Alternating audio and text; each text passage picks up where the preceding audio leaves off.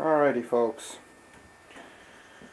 now today's experiment is going to deal with breaking DC circuits. There are several threads on various forums that deal with the sort of emergency disconnects that are supposed to be fitted to a DC EV. Now, one of the problems that I have is that essentially to break a DC circuit is a good deal more difficult than to break an AC circuit. Now, people don't seem to understand that. So what I've done today is I've just decided to very quickly set up a simple experiment here. So this machine here, we have ourselves an old-fashioned 180 amp AC/DC arc and TIG welding power source, and as you can see here, we're currently set up at DC power, and we're on arc here so that the HF is turned off. That's on the DC, and we have the current here set to full, which is about 180 amps DC, and I've just got the arc clamp here on the side of the bench, and I've put a standard 25 square just a copper terminal plug into the device here, just to act as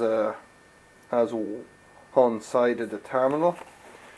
And I've just got a electrode holder here that's just got a second one of those terminals in there, and I've just been doing some quick experiments here just to break the circuit and see, just to kind of demonstrate there is resulting arc.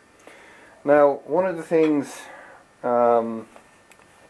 we have to understand about it is that this machine puts out about 55 volts, perhaps 57 in a pinch. Now, a modern EV can be 150 volts plus, and under a failure circumstance you can be talking 500, 600, 700 amps of power. So what we're doing here is breaking about 55 volts at about 160 to 180 amps, but that's only going to be at about 55 volts, and even so we're going to get some pretty spectacular arcs and sparks from this guy. So I'm just going to turn on the plant here now just to see what the exact output voltage is.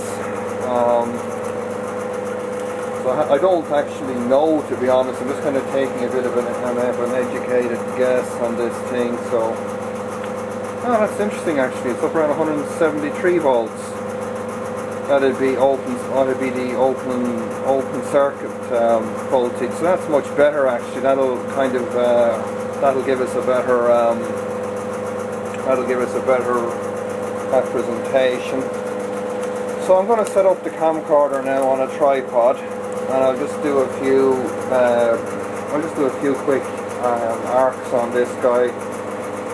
It's just to try to give people a better idea as to what's involved with having a disconnect switch inside a car. Ready, we're back now. So I'm going to put on the old safety gear. Got some anti-flash glasses here, and we're going to go ahead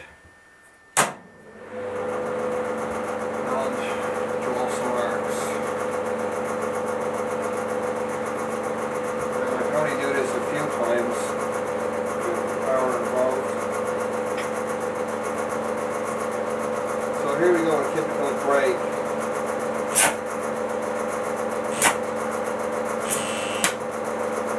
See how easy it is for them to get stuck?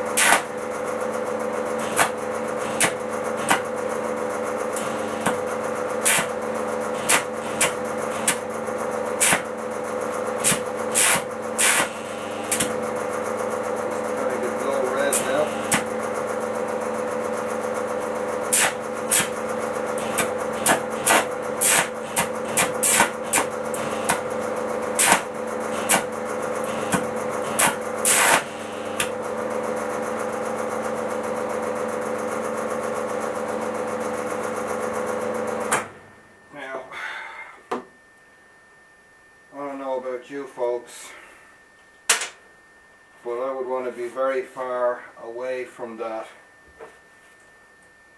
in the event of an emergency, and I think the only practical way to avoid that sort of a circumstance is going to be the kilovac.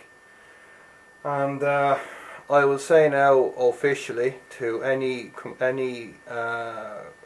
component supplier out there that I'm prepared to test here any kind of contactor or disconnect that they may wish to send to me.